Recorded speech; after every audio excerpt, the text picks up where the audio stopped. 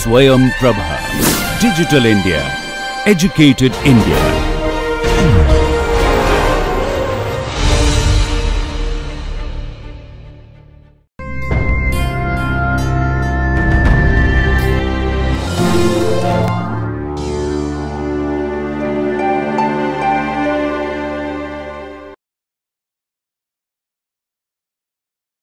Let's solve some problems together.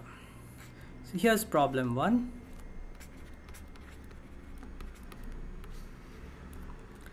So consider the matrices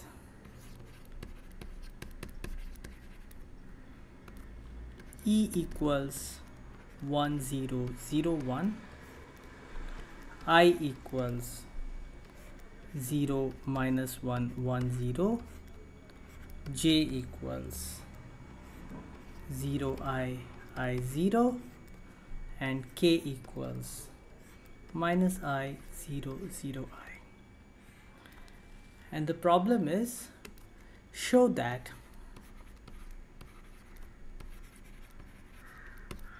Q equals plus or minus E plus or minus I plus or minus J plus or minus K is a group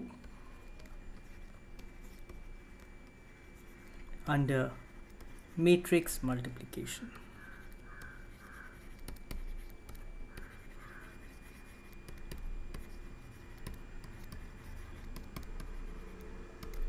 Okay, at this point, I would urge you all to pause your video and think about this problem and try to solve it yourself.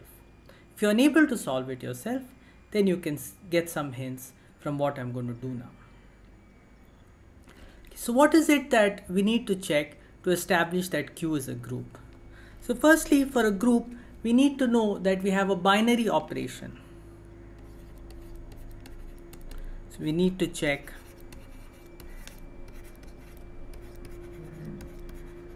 that multiplication of matrices is a binary operation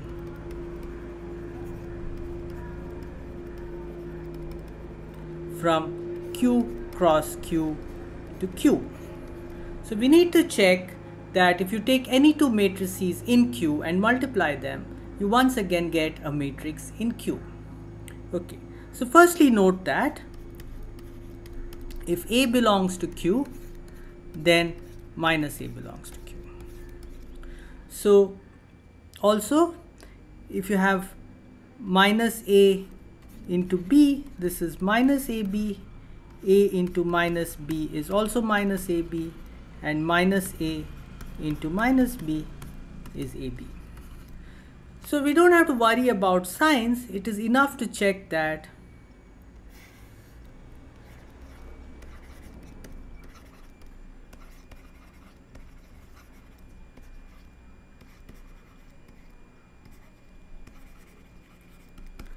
if you multiply any two of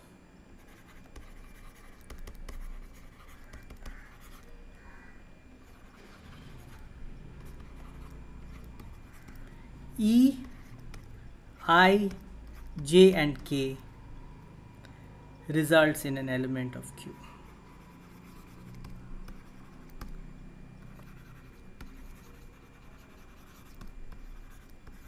Because if you take the negative of any of these and multiply it with possibly the negative of another of these, you will still get at most an element of Q or the negative of an element of Q.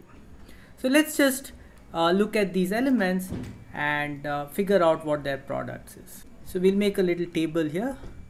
We'll have X and Y, and we'll make a table of X times Y. And what can X and Y be? E, I, J, K, E, I, J, K. So here we're looking at E into E, that's spell E. I into E is I. E is just the identity matrix, right? Remember, E is the identity matrix. J into E is I, K into E is I, and similarly here we have I, J, K. Now what about I into I? Remember, I was the matrix 0, minus 1, 1, 0. So I into I is 0, minus 1, 1, 0 into 0, minus 1, 1, 0. And this turns out to be by matrix multiplication minus E. Okay, I will not do these explicitly, but you can easily also check that J into J is minus E and K into K is minus E. Now what about I into J? So what was I is 0, minus 1, 1, 0. And what was J? Well, J was the matrix 0, I, 0.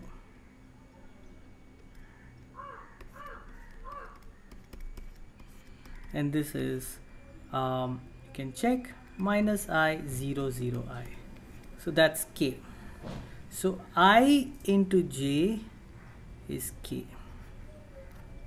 And similarly, you can check that J into K is I. I will not do it explicitly for you. And K into I is J. And likewise, you can check that J into I is minus K.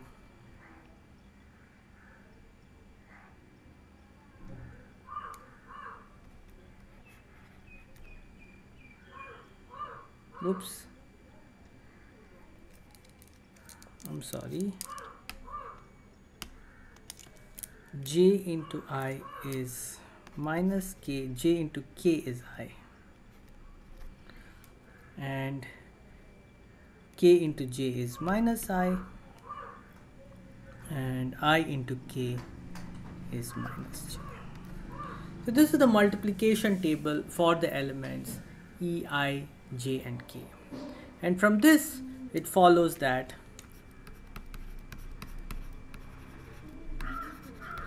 Q is closed under multiplication.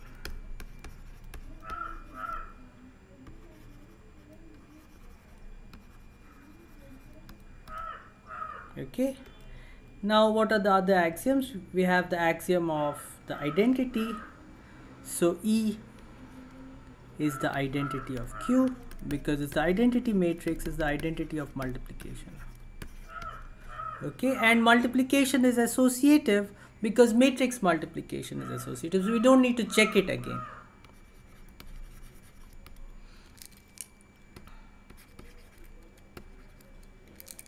Oops. Matrix multiplication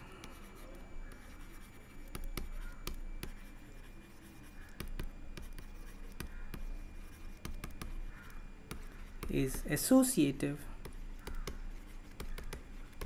so Q has an associative product.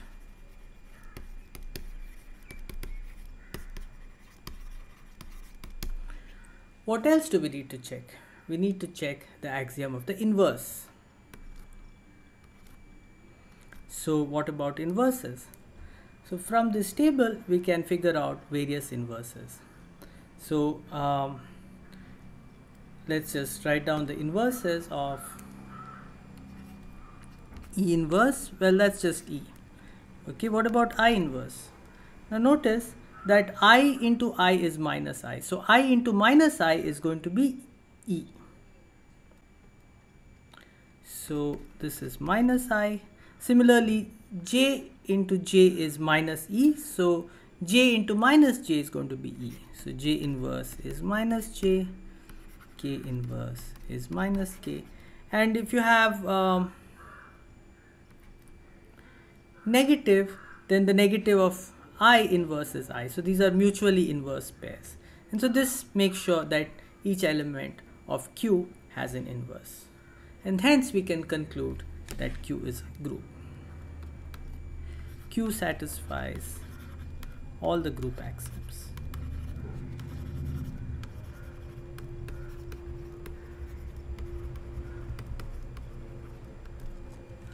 These multiplications jk equals I, ki equals j, and ji equals k,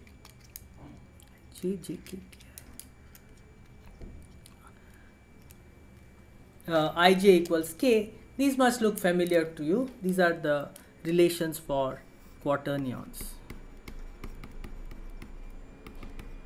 So this group Q is called the quaternion group.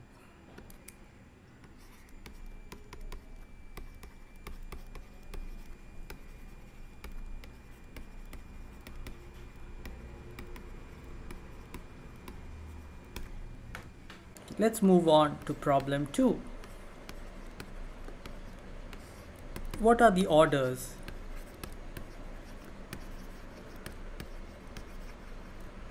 of the elements of Q? Let me remind you that Q is the group consisting of 8 elements plus or minus E, plus or minus I, plus or minus J, plus or minus K. And I'll let you think about this yourself. So pause your video and try to solve this yourself. And if you cannot, then go ahead and watch me solve it. Okay, so we need to figure out the orders of the elements of Q. There are 8 elements. Let's just figure it out. So what about the element E? Well, E is itself the identity, so order is 1.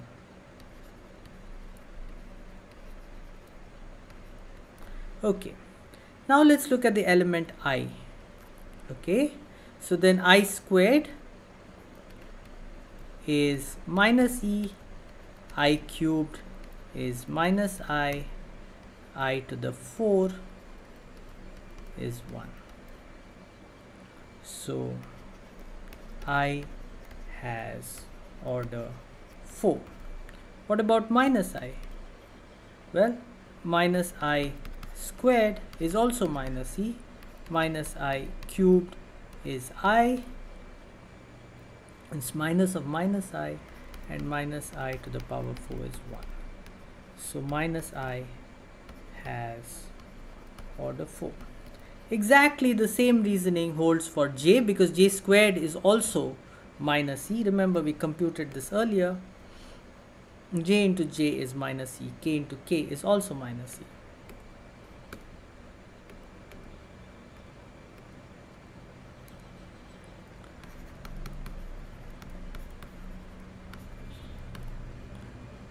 Plus or minus J, plus or minus K also have order 4, and that only leaves the element minus E.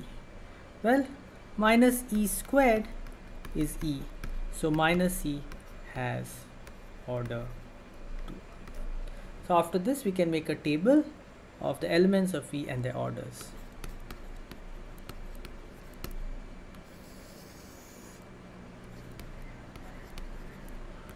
So E has order 1, minus E has order 2, plus or minus I, plus or minus J, plus or minus K, all these elements have order 4.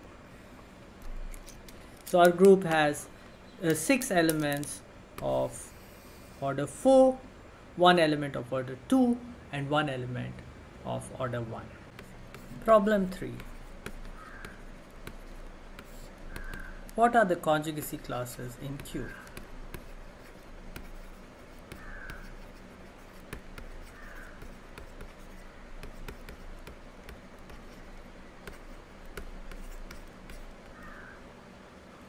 Okay, and just to make this easier for you, let me remind you of a calculation we did earlier. This is the product of the elements I, J, K, and E in Q. You can pause your video now and try to solve this problem. And if you're unable to solve it, well, you can come back and watch me solve it for you. Okay, so let's solve this problem. So firstly, let's take the element E. What is the conjugacy class of E? So I want to know what is, if I have an element X in the group Q, X, E, X inverse. Well, I know that E commutes with all the elements of the group Q.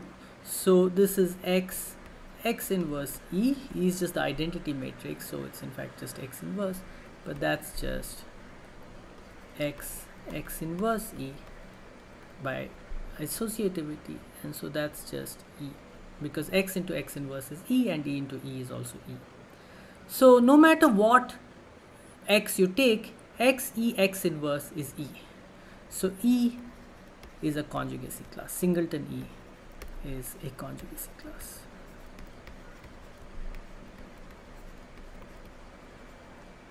Okay, the same works with minus E. X minus E x inverse.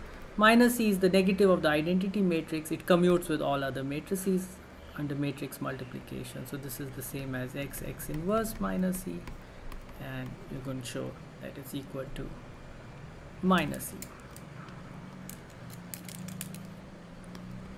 So minus E is also a conjugacy class, a singleton conjugacy class.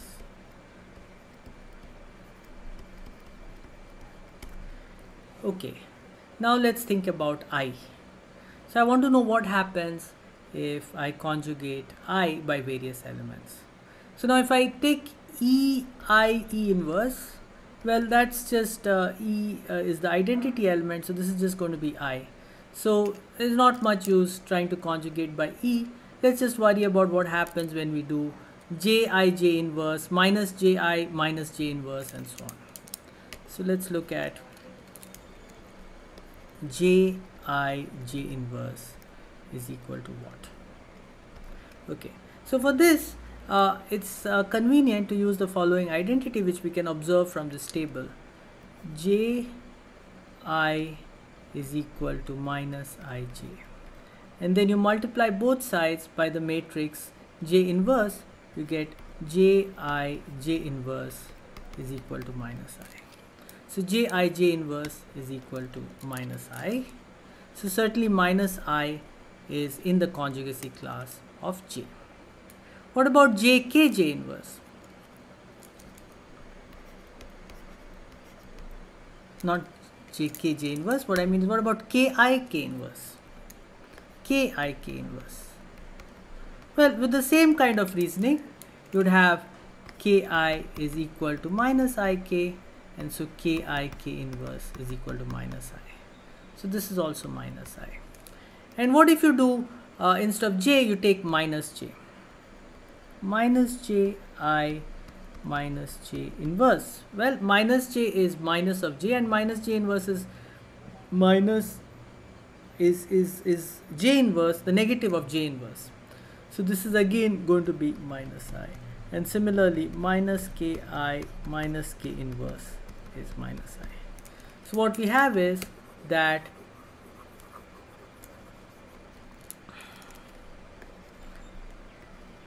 I and minus I is a conjugacy class. Similarly, J comma minus J is a conjugacy class. Just follow the similar kind of reasonings. And K comma minus K is a conjugacy class. So final answer, the conjugacy classes of Q are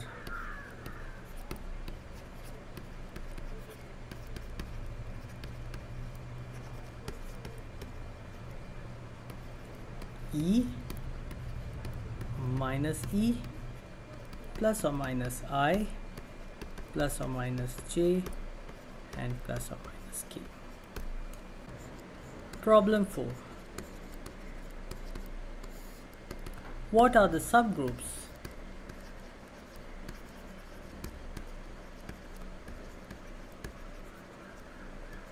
of Q? Okay, once again, I'd urge you to pause your video and try to solve this problem yourself. If you cannot solve it, then you can come back and watch me solve it. Okay, so we need to figure out what the subgroups are, or subgroups of Q are. Now, there's always, remember, Q has 8 elements, plus or minus E, plus or minus I, plus or minus J, plus or minus K. And in any group, there's always one subgroup, which is the trivial group. So E is itself is a subgroup. Why? Well, it's a subset of Q. It's closed under multiplication. E times E is E, and it's closed under inverse, and the identity is also in it. Okay, so E is a subgroup of Q. And you can also look at plus or minus E, because minus E into minus E is plus E, so this is again closed under multiplication, and minus E inverse is again minus E, so this is also a subgroup. Okay, what other subgroups do we have? So suppose a subgroup contains the element I. Okay, if S is a subgroup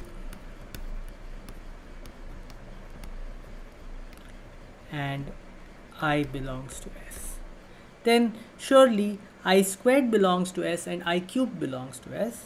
I cubed is minus I, so then minus I belongs to S, because minus I is I cubed. Now you look at this elements E, I, minus E, minus I. So this minus E is I squared, and minus I is I cubed, and then you multiply again by I, you'll get back E. So this is again a subgroup.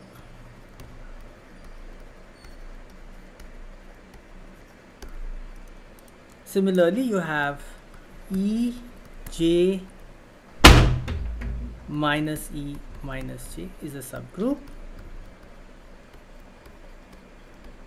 and E, K, minus E, minus K is a subgroup. So we have these three subgroups of order 4 corresponding to the elements I, J and K of the quaternions. Now suppose S is a subgroup which contains I and J.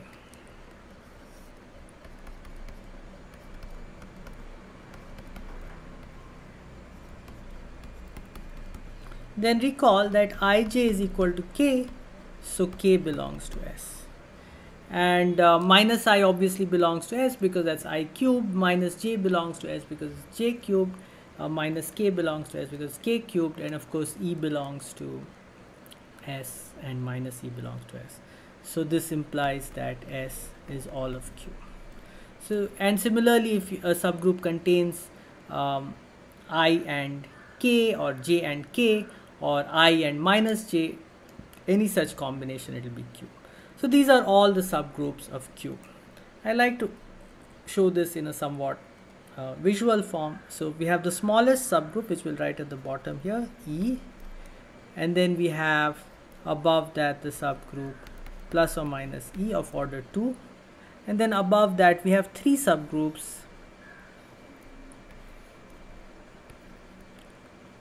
E, I, minus E, minus I, E, J, minus E, minus J, and E, K, minus E, minus K.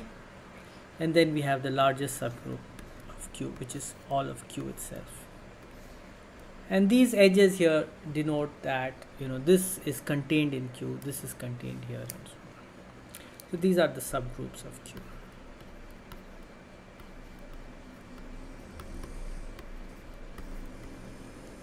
Q has 1, 2, 3, 4, 5, 6 subgroups, including the trivial group and Q itself.